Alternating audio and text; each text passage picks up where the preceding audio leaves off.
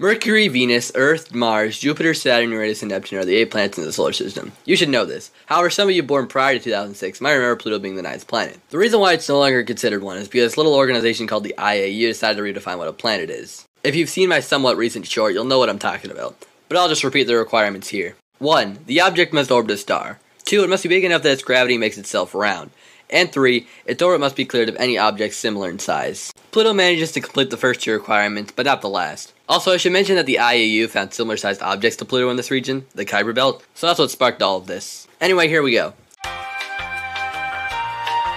Alright, let's get this one out of the way. Pluto. Pluto was discovered in February 1930 by Claude Tombaugh, an American astronomer who found the 9th planet while comparing some space photos and noticed an object moving across the backdrop of stars and figured out that it was a planet. The name for Pluto was actually given by an 11-year-old girl named Venetia Burney, who was born in 1918. Fun fact, did you know it takes Pluto 248 years to orbit the Sun? That means from the time it was discovered to the time it was demoted, Pluto is only 31% of its orbit. And if you want to continue going, it won't complete its orbit until 2178. Ceres is actually the only main dwarf planet to be located inside of the asteroid belt. It was discovered in 1801 by a Sicilian man when he was looking for some stars but saw Ceres instead. Its diameter is 952 kilometers, or roughly the distance between the city of London to the city of Copenhagen. Throughout its history, Ceres is called a planet, but also an asteroid. From the early 19th century to the late 19th century, various other planets were found and were called Pallas, Juno, and Vesta. With these, along with many more asteroids being found, their planet statuses got diminished into asteroid status. Except for Ceres, it still remained as a planet until 2006. If you have looked at an image of it, you might have noticed these white spots. Well, they're actually salt reservoirs, which are about 25 miles deep. And if you're wondering about the length, according to this NASA source, they wrote it down as hundreds of miles wide, which is not a proper answer. Jumping back to the Kuiper Belt, the next dwarf planet in line is Haumea.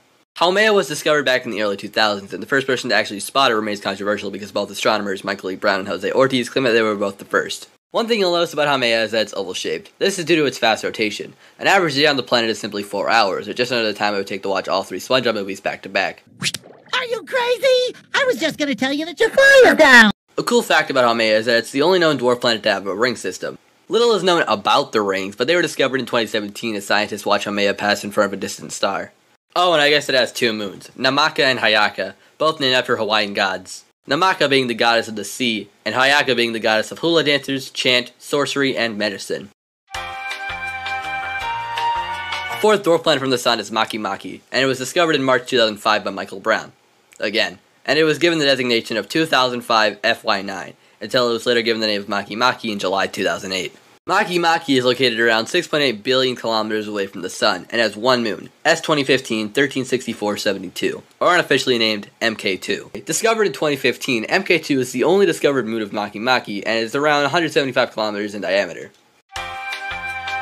The final dwarf planet in our solar system is Eris, and the discovery of this thing was the whole reason why Pluto got demoted in the first place. You see, back in January of 2005, our good old friend Michael E. Brown discovered Eris, but at the same time, it was given the nickname Zeneb after some sort of TV show character. It turned out that Eris was slightly smaller than Pluto, however its mass was a bit larger. This would cause a few months of debate on what a planet actually is, and finally in August of 2006, the IAU voted on a new definition, and that officially kicks Pluto out of the Planet Club.